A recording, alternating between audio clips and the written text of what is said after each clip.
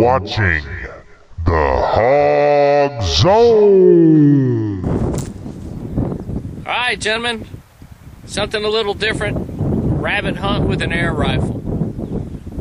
I mean, this thing really works. Really surprised, but something a little bit different on the Hog Zone. Still this 177. Oh, it's a 177? 22 or whatever. I think it's 177. Oh, it's a funky. So when you break the barrel, it cocks it? I think you whacked it that time. I did?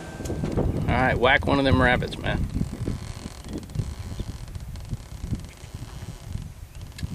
Put it. Missed him. You see where it went? It looked like it was right in front of the back rabbit. He says he sees it, I don't. I hit it. Did you?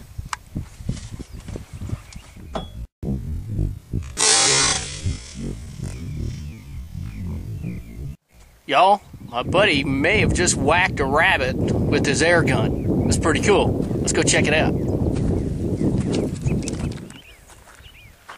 He said it's laying down there. I don't see it though. Ooh, I heard that hit. I hit him that first time I saw him pop out. I know, it's amazing.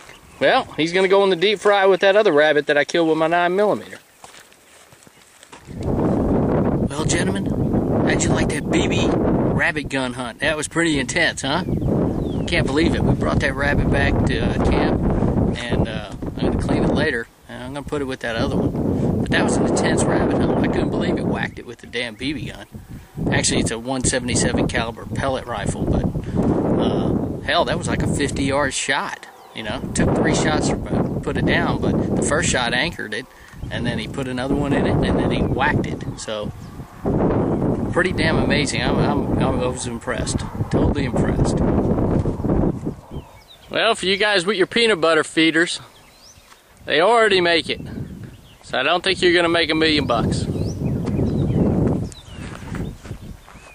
It's a big tub of peanut butter with a hole drilled in the bottom of it. The Hog Zone.